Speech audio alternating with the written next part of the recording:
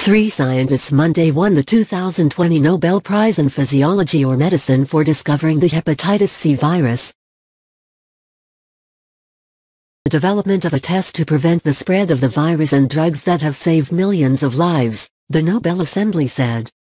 Harvey Alter of the National Institutes of Health, Michael Houghton, who is now at the University of Alberta in Canada, and Charles Rice, who is now at Rockefeller University in New York, will share the 10 million Swedish krona $1.1 million prize. Hepatitis C causes serious liver disease, which can be fatal. The virus is transmitted through contaminated water and bodily fluids, including blood. The discovery led to a test for the virus, which is now widely used to protect people from becoming infected through blood transfusions.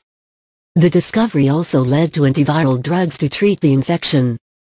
For the first time in history, the disease can now be cured, raising hopes of eradicating hepatitis C virus from the world population, the Nobel Committee said in a statement. As is customary, the announcement was made at the Karolinska Institute in Stockholm. The Nobels in physics, chemistry, literature and peace will be awarded this week, and the prize in economics will awarded next Monday. Since 1901, the Nobel Prize in Physiology or Medicine has been awarded to 219 scientists, including 12 women. The youngest laureate was 32 years old. The oldest 87. The World Health Organization estimates that 71 million people worldwide have chronic hepatitis C, which can lead to liver cancer and cirrhosis.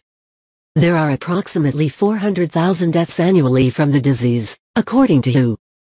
In the U.S., there are more than 50,000 cases of hepatitis C each year, a rate that continues to rise as the opioid epidemic endures, according to the Centers for Disease Control and Prevention.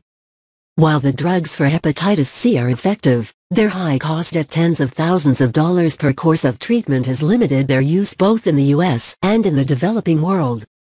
The price has come down as more drugs are developed, but cost remains a significant barrier to many people with the disease.